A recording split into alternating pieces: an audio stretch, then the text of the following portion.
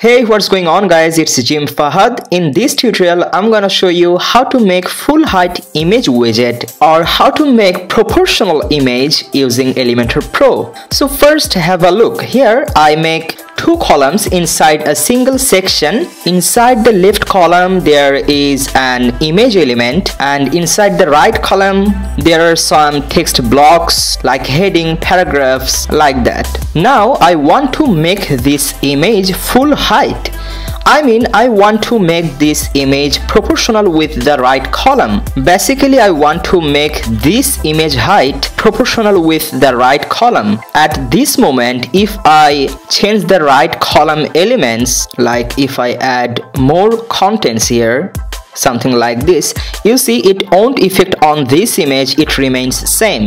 So something like this one. You see this image is proportional with the right column and its width is not 100%. It's cropped nicely and adjusted the height with right column elements. Even if I remove some element from the right column like this, you see it's now proportional with the right column. So no matter if I increase or decrease the right column element, it will always be proportional with the right column.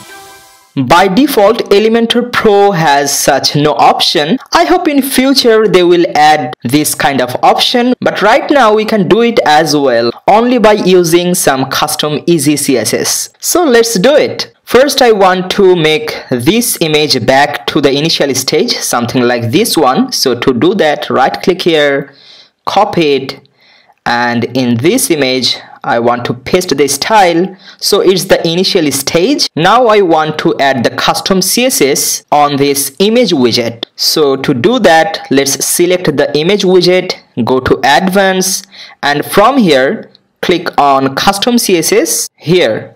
Now let's go to jimfahaddigital.com. Here you can see custom CSS for full height image. I will put this page link in the description. So from that page, just copy this CSS snippet, copy, and go back to our Elementor custom CSS panel here, and let's paste it here. If you wonder what is this CSS about, so let me explain it shortly. So here first we make all the images wrapper height to 100%, so it fills up all the available spaces on this column, and then we make the image object fit to cover, so it's covered all the vertical width. And if you want to adjust the image position, you can change the first parameter of this object position property. So here it's 50%, you can make it 0, that means it starts from the left, or you can make it to 100%, so it's at the very right. And if you want to keep it center, then keep it 50%. So you can make the position anywhere from 0% to 100%. Alright, let's now check the responsiveness of this section, how it looks on tablet device. Let's click on responsive mode, go to tablet, and if we have a look, it looks really nice on tablet view as well. And let's check it from mobile device, this one here, and it looks good on mobile as well. So this is it, and check the description link. I will put this CSS snippets pages link there. If you like it, please give video a thumbs up and don't forget to subscribe. Thanks for watching.